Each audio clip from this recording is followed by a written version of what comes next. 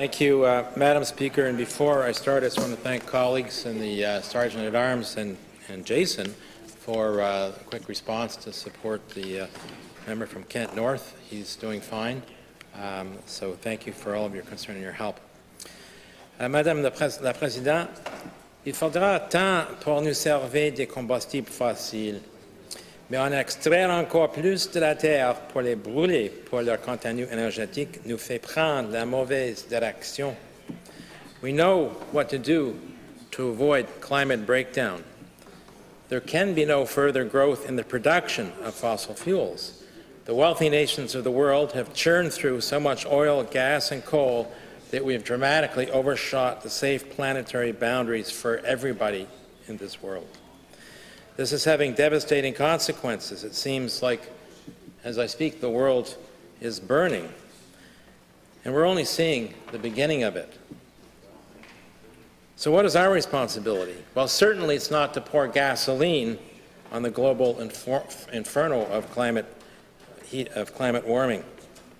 That's what the Premier's quest to frack shale gas from deep below New Brunswick's freshwater aquifers amounts to. That's what this bill would prevent. I'll remind all members, it is an amendment to the Oil and Gas Act, not to the Mining Act or to any other piece of legislation, but the Oil and Gas Act.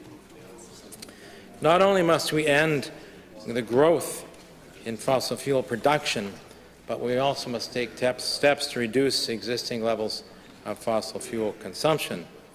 That's why I tabled a bill yesterday to amend the Electricity Act to increase our reliance on electricity produced by renewable energy from 40% to 80% by 2030, which is in keeping with the same targets that our sister province, Nova Scotia, has, and the state of Maine right across the border here with the United States. At the release of MB Power's new corporate strategy yesterday, CEO Laurie Clark was asked about these targets, 80% renewables by 2030, and she said, this is not out of the realm of possibility. En ce qui concerne la réduction de la demande d'énergie pour l'amélioration de l'efficacité énergétique, elle, Mme Clark, a déclaré que Énergie Nouveau-Brunswick pourrait aider beaucoup plus les gens si le gouvernement provincial fournissait davantage de fonds pour les programmes d'efficacité énergétique. But electricity generation, in fact, Madam Speaker, is not the biggest consumer of fossil fuels in the province and therefore is not the biggest source of carbon pollution or greenhouse gas emissions in the province. Driving, actually, is a bigger source.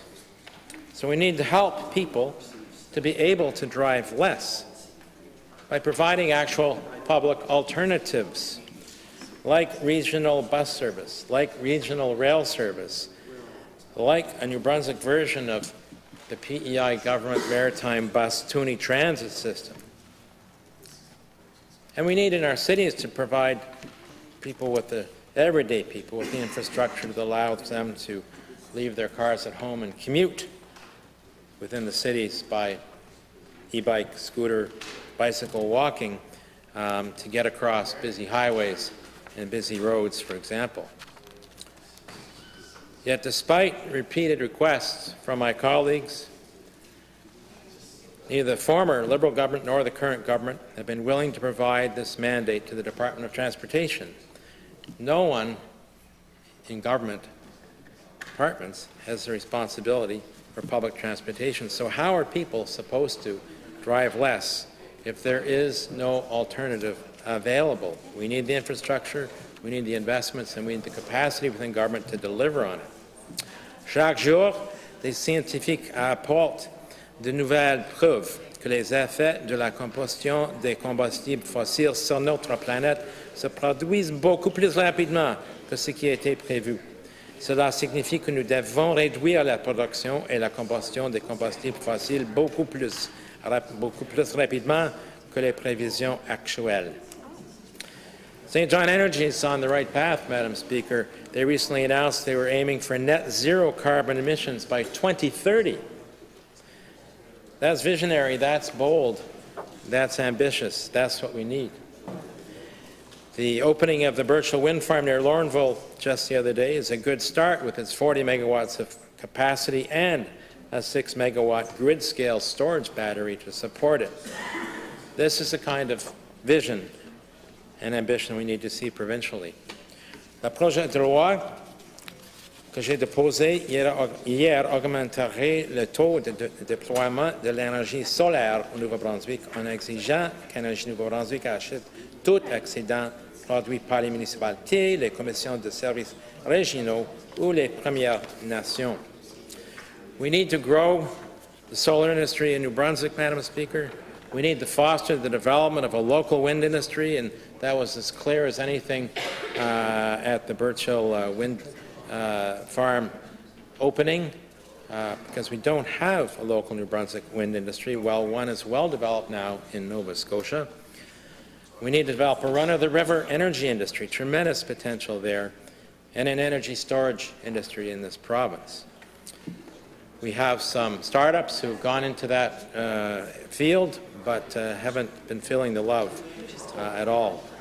We need to grow the net zero building industry in our province. Again, lots of expert builders who have experience in this area, but not a supportive policy environment in place. What we must not grow is the production of shale gas or other fossil fuels that might be discovered in New Brunswick. Such indiscriminate growth will be the end of us.